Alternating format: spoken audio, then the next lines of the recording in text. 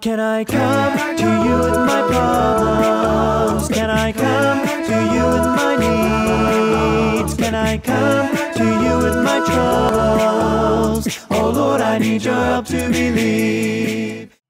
There was a TV show many, many moons ago. Its title was Sequest. It was about a captain of a submarine, the crew, and the submarine itself. Futuristic, set into the future, and it all showed different kinds of adventures and stuff that the crew did. One particular episode that I remember, and who knows whether or not it's available live streaming, but it would be a perfect example for today's environment. They come to a location where the submarine docks, and a few people of the crew get out and they start exploring. Well, this is a thoroughly modern city and great glorious buildings and stuff like that, but there is absolutely positively no person to be found anywhere on the streets. Nobody's outside.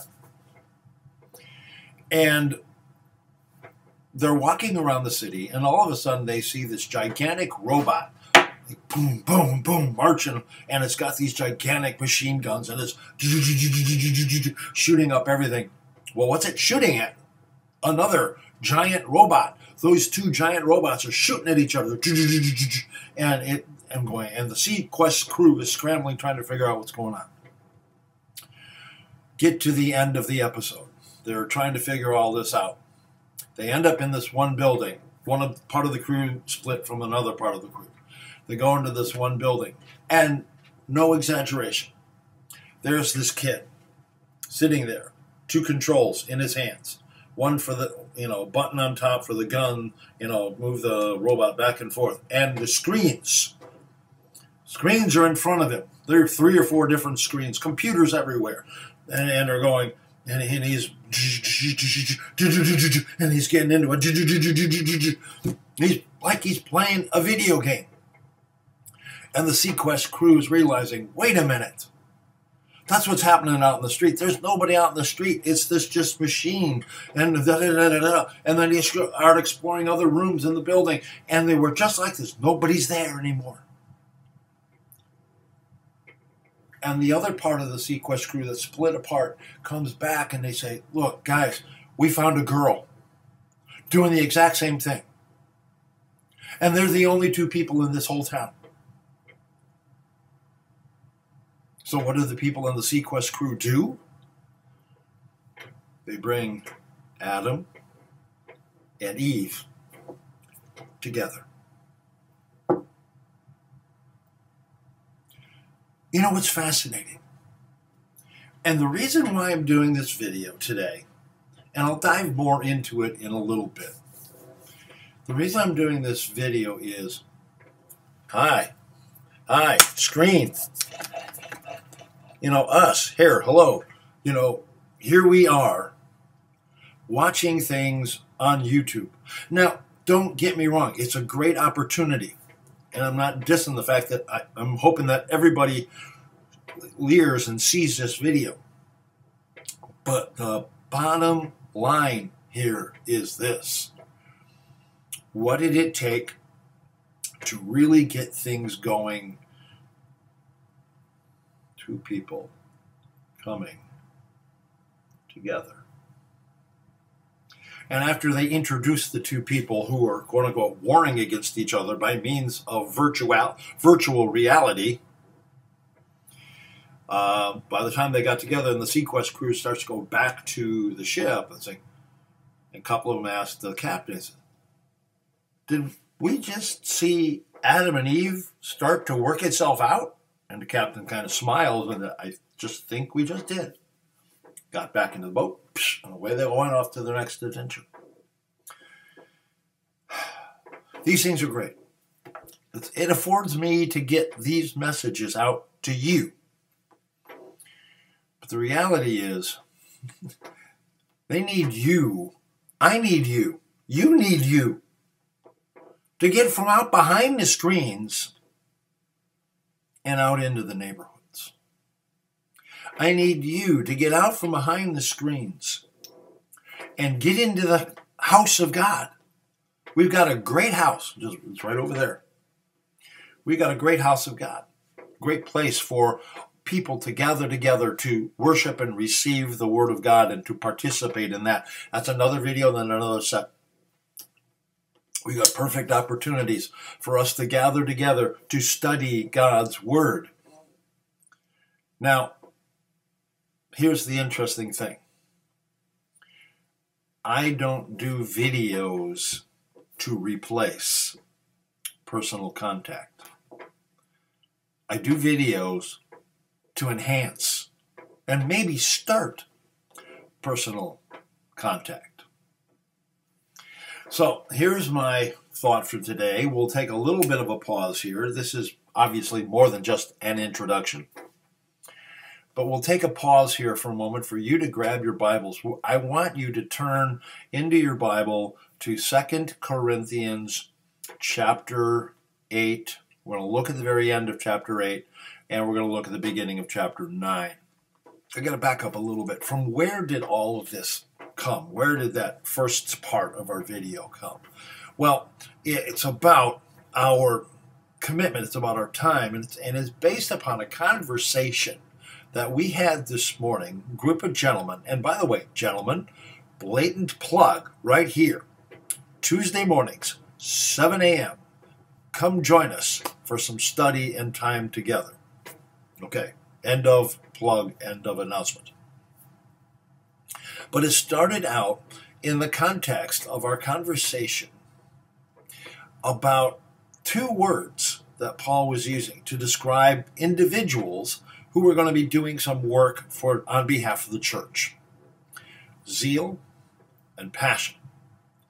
And that just morphed into everything. It morphed into a dialogue of why do we do online videos? Why do we do what we do? Why do we gather together? And here's a big conundrum that we are facing, especially in this time and this era. And that time and era is the distinction between coming together and being separated. Now, these videos, this transmission of God's Word through the airwaves, so to speak, is a great thing to do. And so is personal time together. All right, without any further ado, let's kind of dive into God's Word here for a moment. We're going to start at verse number 16 in 2 Corinthians chapter 8, and we're going to roll into the beginning of chapter 9. We'll just keep right on rolling, okay? So bear with me, and I'll make a note here on the bottom as to the referent and where we're going to start, where we're going to end. But thanks be to God, who put into the heart of Titus the same earnest care I have for you. For he not only accepted our appeal, but being himself very earnest, he is going to you of his own accord. With him we are sending the brother who is famous among all the churches for his preaching of the gospel. And not only that, but he has been appointed by the churches to travel with us as we carry out this act of grace that is being ministered by us for the glory of God himself and to show our goodwill. We take this course so that no one should blame us about this generous gift that is being administered by us, for we aim at what is honorable not only in the Lord's sight, but also in the sight of man. And with them we are sending our brother, whom we have often tested and found earnest in many matters, but who is now more earnest than ever because of his great confidence in you. As for Titus, he is my partner and fellow worker for your benefit. And as for our brothers, they are messengers of the churches, the glory of Christ. So give proof before the churches of your love and of our boasting about you to these men. Now, it is superfluous for me to write to you about the ministry for the saints, for I know your readiness, of which I boast about you in the people of to the people of Macedonia, saying that Achaia has been ready since last year, and your zeal has stirred up most of them. But I am sending the brothers, so that our boasting about you may not prove empty in this matter, so that you may be ready, as I said you would be. Otherwise, if some Macedonians come with me and find that you are not ready, we would be humiliated, to say nothing of you, for being so confident. So if I thought it necessary to urge the brothers to go on ahead of you, to arrange in advance for the gift you have promised, so that it may be ready as a willing gift, not as an exaction. The point is this: whoever sows sparingly will also reap sparingly, and whoever sows bountifully will reap bountifully. Each one must give as he has decided in his heart, not reluctantly or under compulsion, for God loves a cheerful giver. And God is able to make all grace abound in you, so that, having all sufficiency in all things at all times, you may abound in every good work. And I'm not going to get through. That's where we're going to stop. Fascinating, is it not? Zeal and Passion. In the opening example of that episode in Sequest, we got the zeal and passion for two people going bam, bam, bam, bam, bam, bam, bam, at each other by means of virtual reality and by means of these robots. But where is going to be the passion and the exuberance and the excitement when we finally come together? You see, the church was, is, and always will be about coming together. Whether it's in worship, study, service. We're about coming together. A lot of things have gotten in the way of our coming together. COVID being one of them. And unfortunately, in some cases, this medium gets in the way.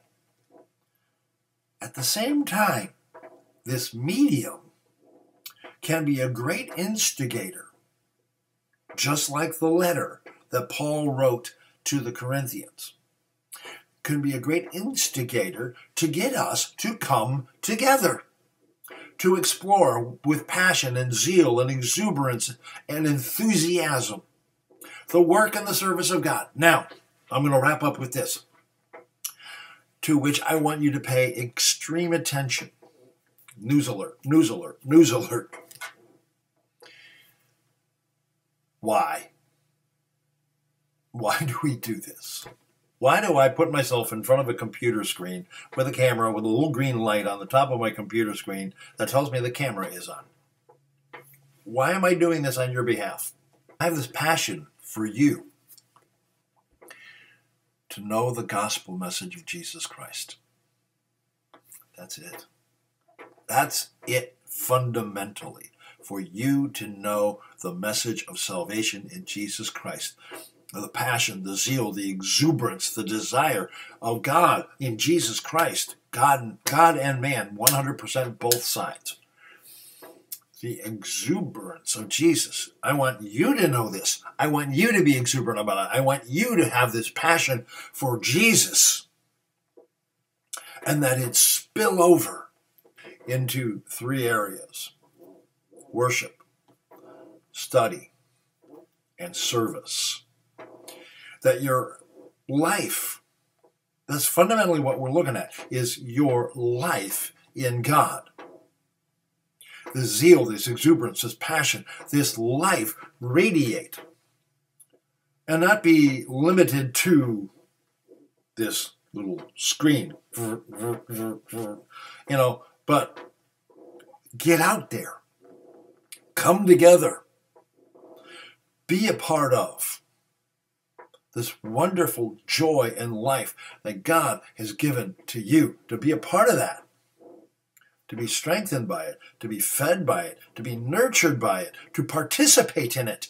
I'm zeal. I'm excited. I'm a little overkill here. But the bottom line is, I want us fundamentally to be all about God and to be brought back together, to proclaim, to live out, to do all of the above. So let's get out there. Let's do it. Let's serve. Let's study. Let's focus on the service and the grace and the mercy of God. Let's focus on worship, participation in that worship. And I want to wrap up with this. On our YouTube channel, I've been putting out weekly announcements. Check those out. This is what's happening here at Faith Lutheran Church and School. Check out those announcements. But better yet, come and be a part of those announcements, a part of that service. You'll be seeing a lot more here, but reality is, let's check this out. Let's get out here. Let's move. Let's serve. Let's have our being in Christ Jesus and come together. But let's bring this message of salvation into the world. Let's come together and feed on God's word and build off of each other. Let's do that. Can we do that? Absolutely. Any comments on the bottom, please put them out there. And I would love to have a dialogue with you.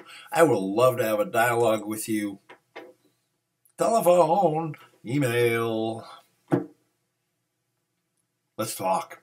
Let's share with one another. All right? Let's do this. Let's get her done. All right. See you next week. Bye.